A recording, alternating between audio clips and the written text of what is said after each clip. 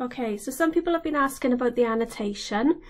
What I'm going to do is just the first few slides will show you an example of a previous pupil's work where she got an A star and she tended to write in extended writing for her annotation. You don't have to do it in that way. I will break down also how you can break it into smaller chunks and do it bit by bit. So long as you are discussing and analysing the development of your work and you're showing evaluation, the analysis of what you're doing, how you can improve it, and showing that you can improve the way you use materials, either way is fine. So here in the first slide, the pupil has written about portraiture in general, which was her topic that she chose. Here in the second slide, she started to talk about artist work that she was exploring. In this case, the artist's work, Glenys Core, how she used colour and how she also used gold as a contrast to the colour while introducing her portraiture into that style of experiment. As you can see, she experimented with different styles of painting and she talked about the development of that within her work. She also talked about how she wanted to develop colours. She analysed how well the use of colour was going and compared it to that of the artist and talked about how she could further develop it using other materials. Again here, the pupil is experimenting with different types of use of paint and colour, making the palette warmer and darker here, while still referencing artists' work like Delaney, which you can see on the sheet.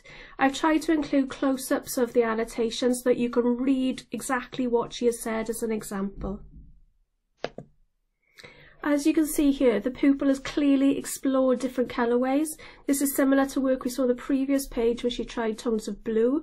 Here, however, she's using more warm, earthy colours, again though inspired by the artist's work directly and talking about the relationship of her work compared to the artist and evaluating how well it's gone.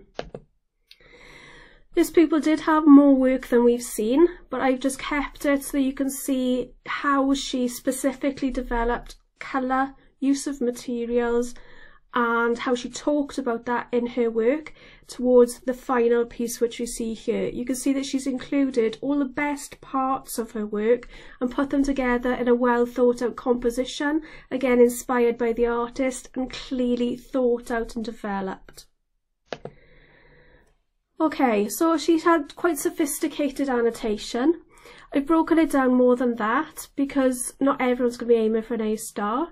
So here I've tried to put some sentence starters, trying to make your work not sound too repetitive, trying to think about how you can use the different starter sentences while clearly analysing and evaluating your work. So what we're aiming for is not descriptive writing, just saying what you have done, but basically saying how well it's gone, how you could improve it, and things you would like to change and how you will develop your work in the future.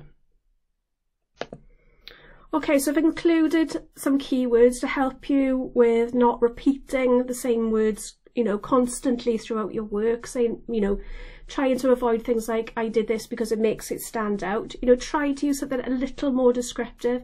I've included some keywords here for shape, form, space, tone, pattern, texture, line and colour. You can obviously add your own, but it's just to give you a starting point to think about how you want to describe your work in detail.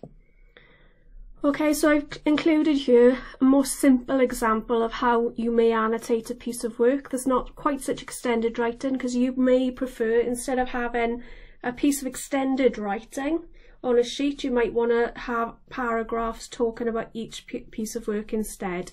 So I've tried to include here how you might go, about that.